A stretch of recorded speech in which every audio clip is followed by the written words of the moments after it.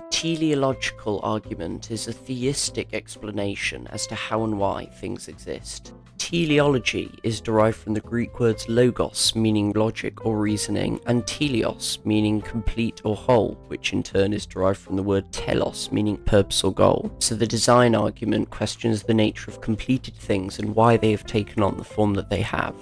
First described and popularised by William Paley in the book Natural Theology in 1802, when he said, "From the existence of the universe that I can see, I can infer the existence of its creator that I cannot see." The creationist belief states that for something to be considered purposefully created, it must have at least one of these three attributes. It must be complex, it must be beautiful, or it must be orderly, so not chaotic.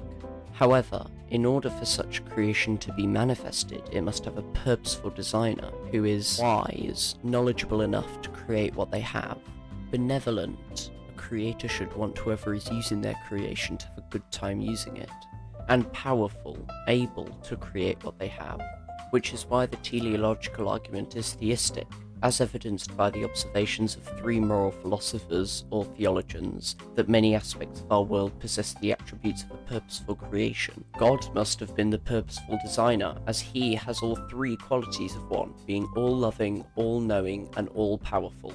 Here is what these philosophers saw in the world to support the design argument. Born in 1743, William Paley observed that a watch is complex, possessing one attribute of a purposeful creation, and was made by an intelligent watchmaker who has the knowledge to craft the timepiece. Then he turned to the human eye. It is complex, and its purpose is to allow humans to receive visual sensory input. In that case, what purposeful creator made it?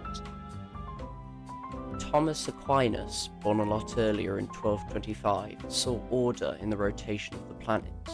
Surely only a very powerful and knowledgeable creator could have made the planets suspended in the heavens move so precisely.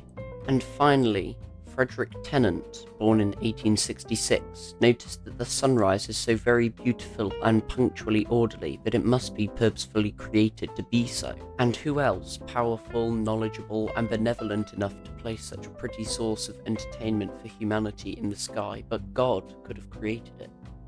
But what about humans? We can be beautiful, orderly in our similarities, and complex, and we are, according to the teleological argument, created by an intelligent designer, God, so that only leaves the question of what is the meaning of our existence? Thank you very much for watching.